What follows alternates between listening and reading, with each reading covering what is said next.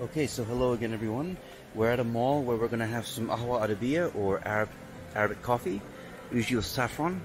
So I will order in a moment. I also want to show you all something called lukimat. This is something we had in Kuwait as well. These are fried balls of dough with different flavors. Chocolate, for example, pistachio.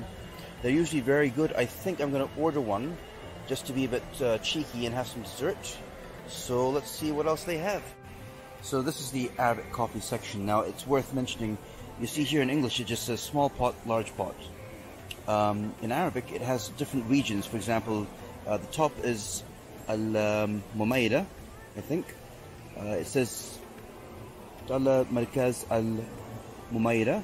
At the bottom, Dalat Al-Hijaziyya, or Hijaziyya, so that's from the Hijaz section. So the idea that Arabic coffee in Saudi isn't just Saudi, it varies from region to region, so we're going to order, I think. So we've just placed our order for some dessert and coffee. Now the coffee will be placed, it comes in a pot, and it will be placed here. We have this actually at home, and this candle will be lit to keep the coffee warm. So let's wait for our coffee.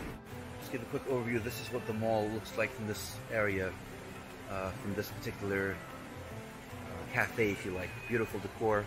There's a waterfall. It's a nice place. It's a nice place. Alright, so here's the coffee. Served with dates.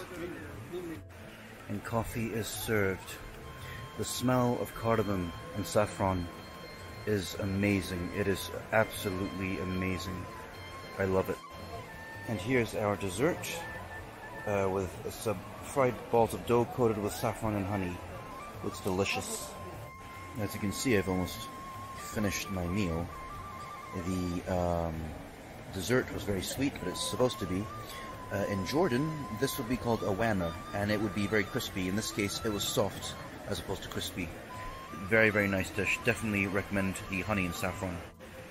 Okay, so I'm done with the dessert, and I've poured myself another cup of coffee. This is highly recommended. It's common in the Gulf, common in Saudi, and common even in our home because my wife is Jordanian. The smell of cardamom, the taste is beautiful, and it's often had for formal occasions, celebrations, but also just to relax, and it truly is a wonderful beverage.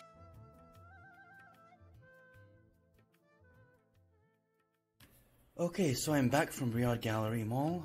No rings this time and no perfume, but there is dinner, and I actually wanted to show you all. Since arriving in Saudi and in Riyadh, I've wanted to try a dish I used to love called Dajjaj Mandi. It's a chicken dish with fragrance, spices, fragrant rice. And I found a Yemeni place called Sabah. So this is their little bag. I got a takeaway. They are Yemeni. And I purchased what will be tonight's dinner as a takeaway. So this is supposed to be similar to Dajjaj Mandi, except it's lamb, in Arabic lahm. So this is the lamb, quite well fragranced, and the fragrant rice as well, along with Yemeni bread that's been, I think, baked in like a stone or clay oven. So, I haven't had this dish in a long time, but I can tell you the smell of the food is amazing.